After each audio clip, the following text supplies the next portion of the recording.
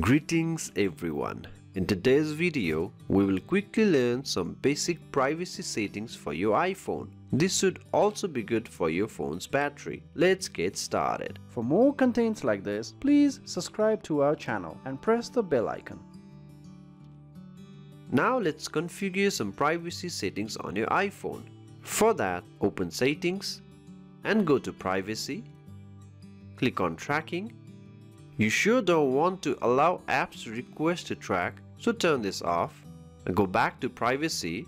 We will come to this location services in a while. Anyway, scroll down and click on Research Sensor and Users Data.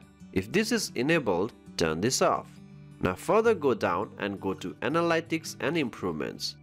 You might see many of these are turned on, which is actually not required. If you go to Analytics Data, you can see many data here. This actually may not be that important.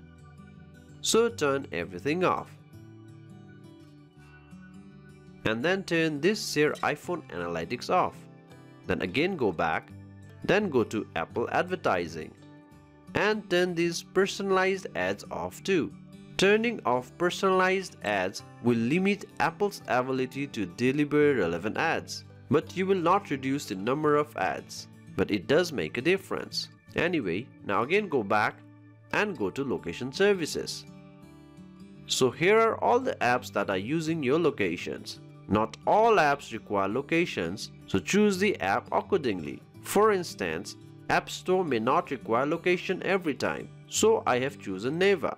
If any app needs to use the location services, it will ask anyway.